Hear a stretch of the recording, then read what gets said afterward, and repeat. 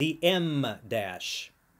As with its sister, the N dash, the M dash is the same length as the letter, in this case, capital M. I'm going to make this easy for you. Do not use the M dash in scientific writing. There is no reason to use it. If you like, you can stop reading now and stop listening. For the rest of you who are still interested, here is what the punctuation guide says about the M dash. The M dash is perhaps the most versatile punctuation mark.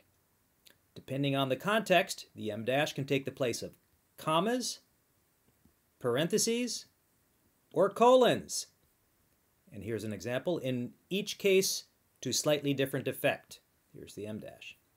Notwithstanding its versatility, the M dash is best limited to 2 appearances per sentence. Otherwise, confusion rather than clarity is likely to result. Like the N dash, the slightly longer M dash is used without spaces. Your word processor likely agrees. For example, in Microsoft Word, if you type 2 hyphens immediately after a word, it will automatically change to an M dash. There is no such shortcut for the common N dash. Do yourself and your editors a favor. Learn the rules regarding dashes. It will make their job easier and will make you look like an English language superstar.